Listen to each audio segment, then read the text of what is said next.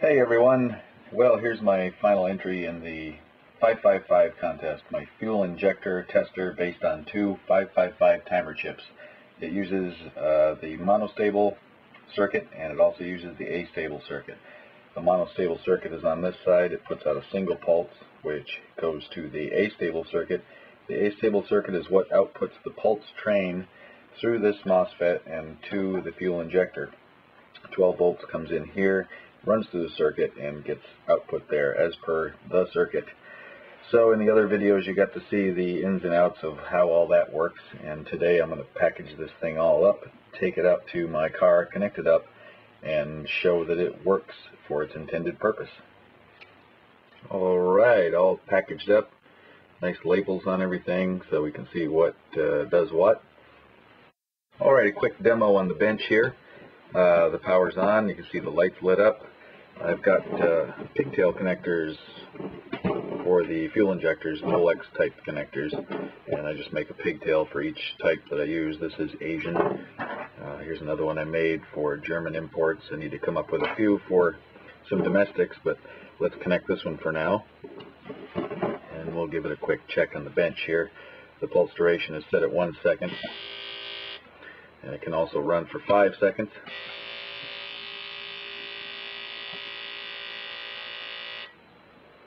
Or if I switch this to constant, if I hold the button down, I can go longer than 5 seconds.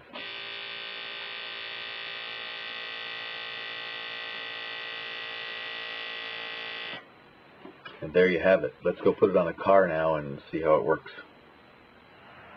Hey, it's a beautiful sunny day here in North Carolina, and I'm ready to test my fuel injector tester. I've got the fuel pressure gauge hooked up, I have the tester connected, and now we'll show you how this thing works. Okay, the fuel system is pressurized. You can see about 45 pounds in the gauge there.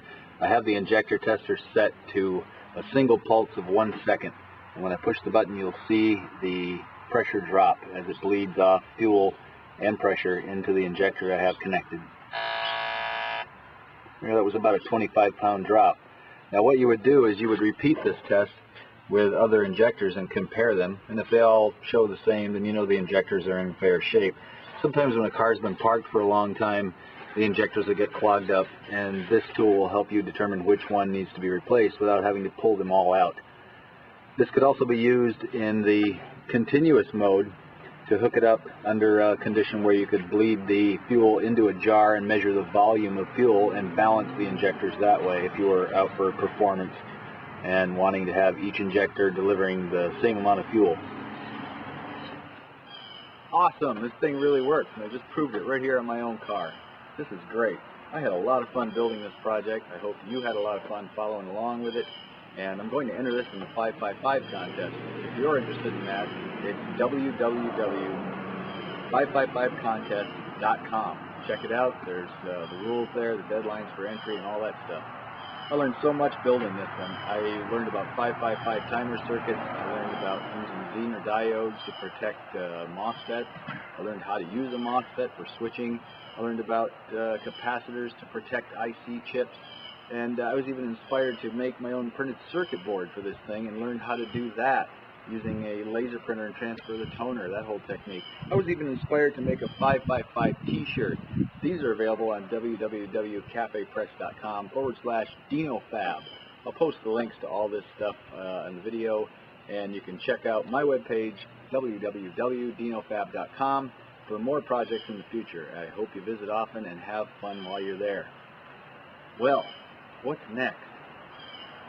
I wonder if I can make one of these out of an Arduino and put a little LCD display with some potentiometers to change the pulse. Yeah, that's a great idea. I gotta get to work on that.